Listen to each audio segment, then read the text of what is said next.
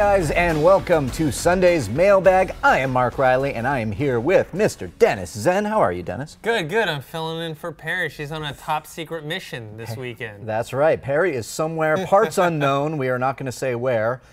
She might be down looking for Pennywise, for all I know. That's how Perry does it lately, at least, with it. All right, you guys, you know what to do. You send us your questions to @collidervideo@gmail.com.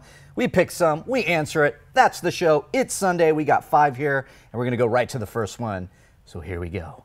Christian writes, greetings and salutations, Collider crew. Hopefully a fun question for you. Let's say you went to an alternate universe circa 1950s through 2000, where all the current day directors now reside instead. You already know the movies that came out during those years, but now you have to assign new directors. What directors would you be interested in seeing tackle some classics? Not saying replace what existed, hence the alternate universe.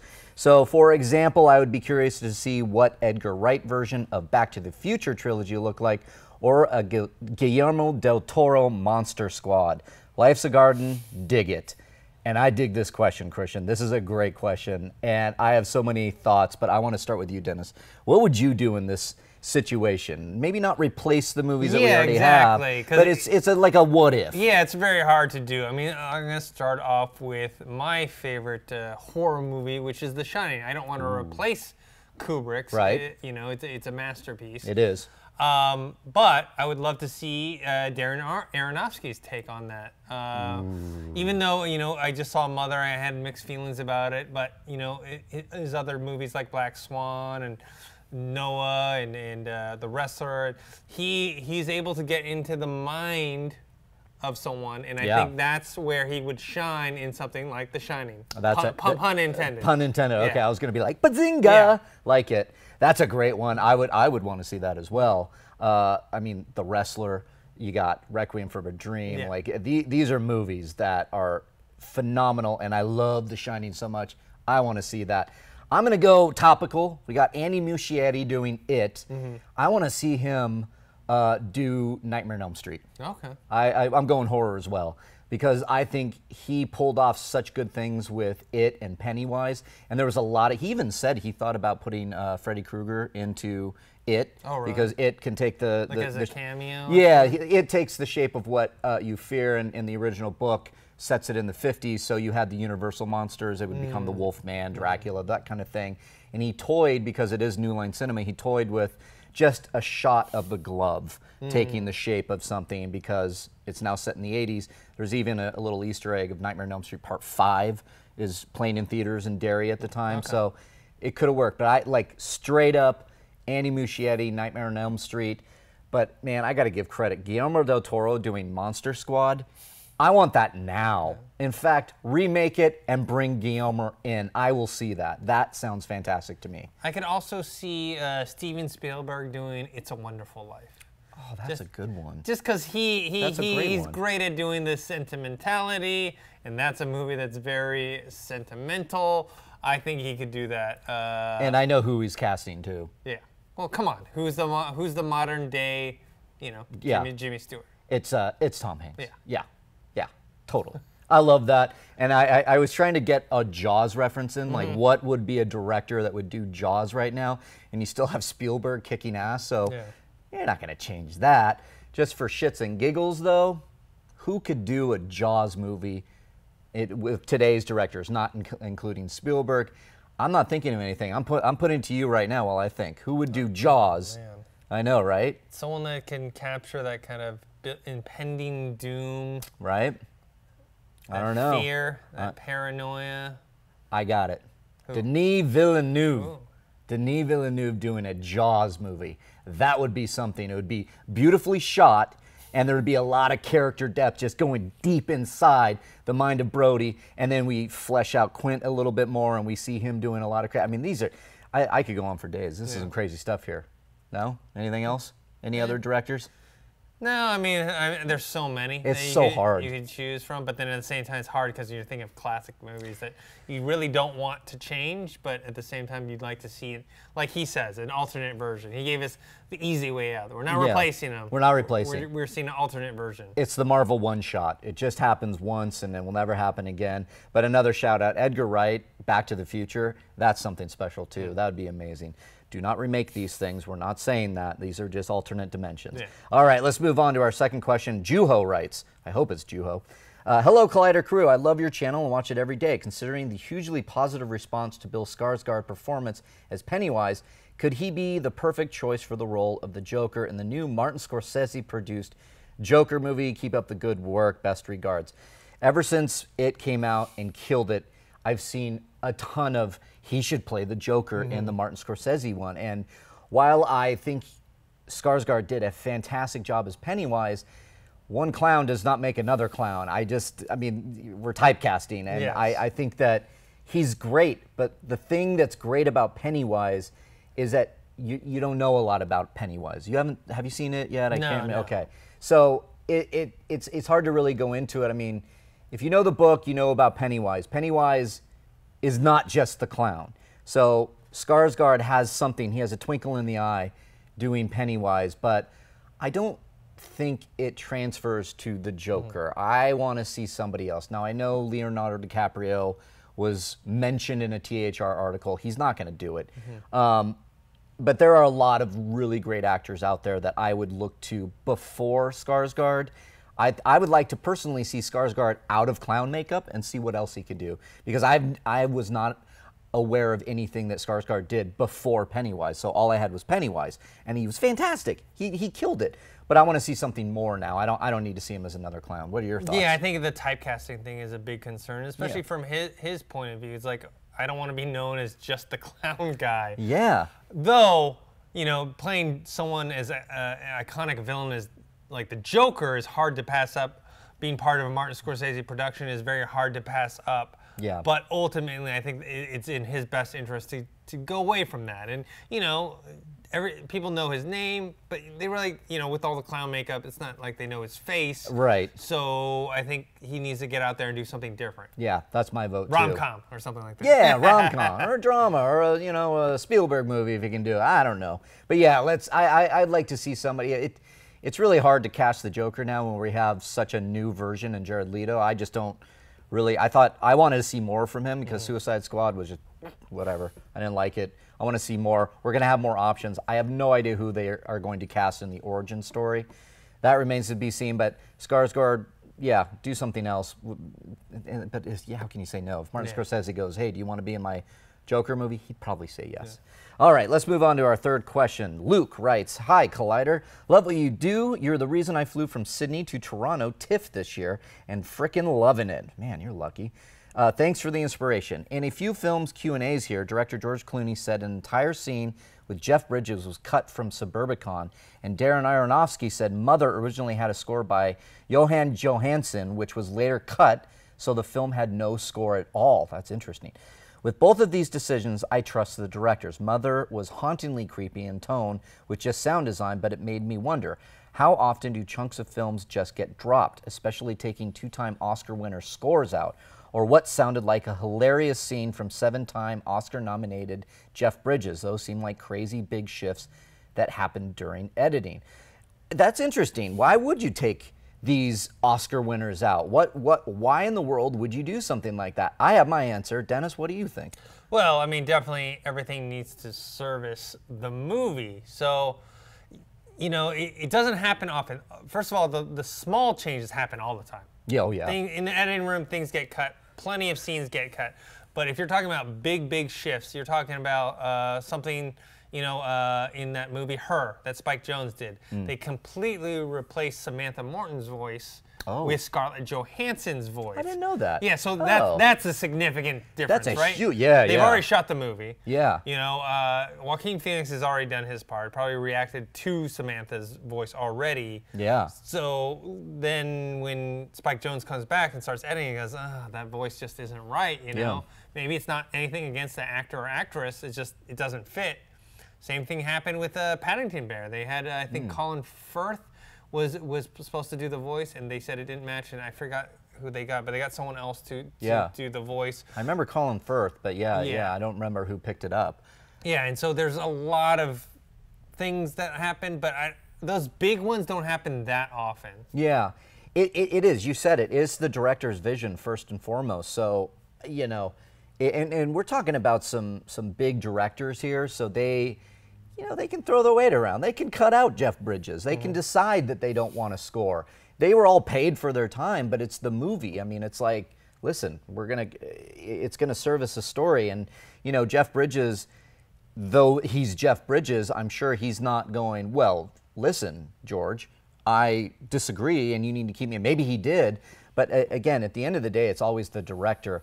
Now, let me pose it this way. What if it's like a first-time director or a second-time director, and they're working with A-list talent, and that director goes, you know what, I want to cut you out. Do you think that A-list star can get in there and... Oh, yeah. Yeah. Oh, yeah. See, it goes both ways, doesn't it? Yeah, and also the studio themselves, too. Yeah. They don't want to see their A-list actors cut out of anything. You Right. know? It's only when you get to that higher level where you're like, okay, well, we don't need this, we don't need that. Yeah. And then the studio trusts them and says, okay, like if Chris Nolan says, I want to do this or that, the studio is going to trust him and let him do it. Exactly. And, and by the time you get there and you look at these icons now, both behind the camera and in front of the camera, and they get together, there's a mutual respect of each other for their artistry and their vision. So you could see a collaboration happening where, even like a smaller example and a more politically charged example is Ed Skrein dropping out of Hellboy. He decided, you know what, it's not right for me for the greater good of the community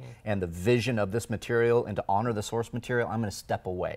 And that was an interesting thing that was done. That guy turned down a job for the good of the production and the good of creating something positive in this now diverse climate of movies. So that's one example, small, different, but Jeff Bridges, I could see having a martini with George Clooney and go, yeah, man, I get it. You can cut me out. That's fine. And same with Aronofsky deciding, especially a bold choice of not having music. I didn't know there's no music in Mother. It's like no film music. I don't remember any. Yeah, but there at you the same go. time, it's a pretty intense movie, so you're not paying attention to that. Well, yeah, and especially, and with Johan Johansson, he did, and I'm probably butchering his name, he did Arrival. He worked with Denis Villeneuve, and so that was... He obviously has his chops. He has his chops, but he also, his music in Arrival was very kind of mood setting. It wasn't as much as music and themes that stuck out for me. It was more like enhancing the sound design. It felt almost like a part of the atmosphere that they were walking in, especially in the spaceship. So it's interesting. It's a great question, but it always mostly comes down to these great directors who make that call. So, all right, let's move on. Number 4, Jed writes, thanks for taking my question. Do you think that DC could use the Flashpoint movie to recast some less popular portrayals like Lex Luthor or the Joker? Thanks for taking my question and keep up the great work. Yeah, I think that's the going theory now, is that we've had a lot of, we've covered, Ben Affleck. Okay, we know that Ben Affleck, something's going on there. Whether you agree or disagree or call people DC haters or Marvel lovers or whatnot, listen, where there's smoke, there's fire. Ben Affleck, something's going on behind the scenes with Ben Affleck as Batman. So for all we are hearing, we might get a different Batman going forward. We don't know yet if Matt Reeves' Batman is existing in the DCEU or outside the new spin-offs because I've read conflicting reports. I don't know what to expect. So I'm just kind of, I'm waving the white flag and I'm going, hey, I'll just see it when I believe it in regards to Batman. But to answer your question, hell yes, recast Jesse Eisenberg.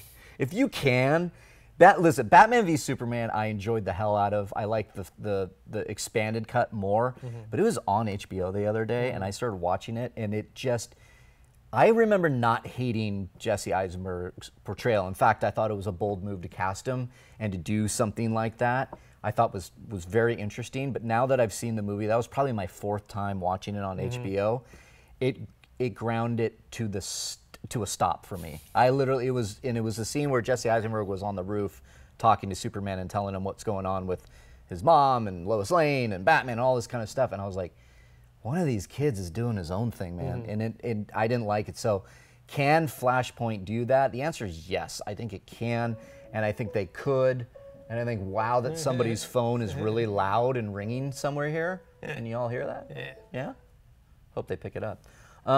So it's an interesting thing to think about. What do you think about Flashpoint, getting rid of some of the other DC less popular things? With Lex Luthor or the Joker, I think it's less of a risk because there was a mixed reaction. I don't think I hated Jesse Eisenberg's portrayal of Lex Luthor as much as other people did, but I understand that there's a lot of people who did, and with the Joker, people were lukewarm about that. I didn't mind it. But me neither. I thought he was decent. I just didn't like the movie he was in. The movie stuff. But if they change them up, yeah, I think that's less risky. But let's say they just want to go all wholesale, like, all right, we're going to change Joker, Lex Luthor, Batman. Right. What about Superman? The thing is, you can't just leave one, right? You can't be like, well, we're going to keep Henry Cavill, we're going to change Ben Affleck, we're going to change Jesse Eisenberg, we're going to change Jared Leto. They can't do just, everyone but one guy. They got to do it all. And I don't know. And then you have Gal Gadot, who's very popular as Wonder Woman. So it's tough. It's tough. I don't know if they're going to use Flashpoint in that regard to help to recast. But if they decide to recast something like they did with Katie Holmes from Batman Begins to the Dark Knight, that might be an option. Personally, that's my way to do it. I know that, especially now where everything is like, is it canon? Is it canon? Is it, is it a shared universe? You have to have this person, this person. As you saw, your reference with Batman Begins to the Dark Knight, I was okay with it. I just went with it. You just kind of go, yep, different actors, perfect. I can do the same with Batman, honestly. If they just decide to recast Batman, and then all of a sudden we have, say, Armie Hammer show up as Batman, and he's standing next to Henry Cavill and Gal Gadot, great. I'd be fine. I'd be like, cool. That one I'd feel weird about, just because he's so much younger than that. Yeah, Armie Hammer is probably a bad example. I'm going off, he's always rumored for something. So, he's Green Lantern. That's the rumor. Yeah. I don't know who you'd get for, another Batman that's Ben Affleck. I mean, I personally hope he doesn't. I wish they could work it out. I wish they could send muffin baskets to each other and work this out. Just a big muffin basket and go, can we talk? Because Ben Affleck is one of the best Batman, in my opinion. As far as your other choices, we will see with Flashpoint. I'm actually reading the comic again, because it's so great, and to see what they're doing. And I know a lot of people look to Jeffrey Dean Morgan because Batman's dad is in Flashpoint. That would be fascinating. The comedian in The Watchmen. And he played comedian in The Watchmen. So it's all interesting. I know you guys are waiting, as we are, for the actual official news on what's happening with Batman and Flashpoint, but we will wait and see. Yeah, they're going to wait until after Justice League. Yeah. If there is any type of announcement, they're going to wait a few months after Justice League. Yeah, we got to see how well Justice League does in theaters, critically, box office, because we don't know. So we'll wait and see, and you'll join us with us, won't you? Here we go. Last question. We got Kent. Kent writes, Dear Collider, hi, I love watching you guys every day. Best crew ever. Thank you. My question is, since recently It has shattered box office records after banging a massive total of $123 million during opening weekend like no other horror movies before, where do you guys think it will end at its box office run? Is it possible they'll end somewhere around 700 million, 800 million, or even higher? Thanks for picking my question, and best wishes. It's a good question, and I read something a couple days ago that Fandango said second weekend tickets for It are at an all-time high. It's it's picking up steam, and it doesn't look like it's going away. So I think a 700 million is not a bad number to think about as actually happening. I don't know. Some people have already been tagging me on Twitter going, do you think it'll make $1 billion? I don't know about $1 billion. I don't think $1 billion. I would go on the lower end of 700 million. It opened, look, domestically, it took in 123. Overseas, it took in about, I think it was 60 million. Yeah, I think that's what, I have a 600 to 700 million worldwide. I think just because this isn't going to translate as well internationally, like you're talking about some of the superhero movies or some of the big blockbuster movies that they open very big and overseas, where I think this is not going to hit as well overseas, and it's going to do great. Yeah. Here, domestically, I think it'll easily pass 200 million. We'll see how far that goes. Right. And, I always do the litmus test. That is my mother. She sees everything. She's not going to see it. It's just too scary for her. And there are a lot of people, especially on Twitter as well, when the Josh McCouga thing was happening, and like, I'm going to go see it, and forcing him to see it. Look, Josh McCouga would not go see that movie unless he was forced, which we did. So there are going to be people, horror people, the horror fans and the diehard It fans and the diehard book fans, nostalgia from the It miniseries. That's why you saw this big number. I think there was a lot of people that went opening weekend. All those people, that's why you saw all of that. But there are there are horror people, non-horror people that aren't going to touch this movie. And so when you think about a Star Wars or a Marvel or a DC, or something that's crossed $1 billion, or like Spider-Man Homecoming right now, which just reached 800 million worldwide, these are movies that everybody can see. Everybody will go see it, and it's a big event movie. This is a very specific genre, so I think because of that, you're not going to hit 700 or not even $1 billion. So what were you saying again? I said 500, I 600? said 600 to 700. 600 to 700, I yeah. think Conjuring did 4 something. Yeah. So, I'm just thinking this has, a little more appeal because it's Stephen King or whatnot, but even still, like, internationally, I don't think it's going to blow up like something like you're saying. Even Spider-Man, you're saying even that's like what, crossing 800, and that's Spider-Man. Everyone knows Spider-Man. That's Spider-Man. Yeah, exactly. I agree with you. I'm going to hover in between 600 and 700 as well. I think that's a good number to hit, and we'll wait and see as the second weekend numbers come in from it, because if it's through the roof again, maybe we'll adjust our estimates. Who knows? But all right, guys, that's his last question for this Sunday's Mailbag. Thanks for joining us, and as always, send in your questions at collidervideo@gmail.com. We will pick some, and we will do these great shows. So, Dennis, where can the people find you? You guys can find me on Twitter at ThinkHero, Instagram, Dennis.tcng. And you can find me at Reilly Around on Twitter and Instagram. Guys, send in your questions. Like I said, drop in some comments below. What did you think about our answers? Do you disagree? Do you think it's going to go $1 billion? Do you want to see Flashpoint just rewrite all the parts? We want to hear from you. And make sure you share this video. Share it to your friends. We do a lot of this, and we'd love to see those videos out there. And that would be great to see everybody talking about these questions that you send in. So until then, we'll see you next time.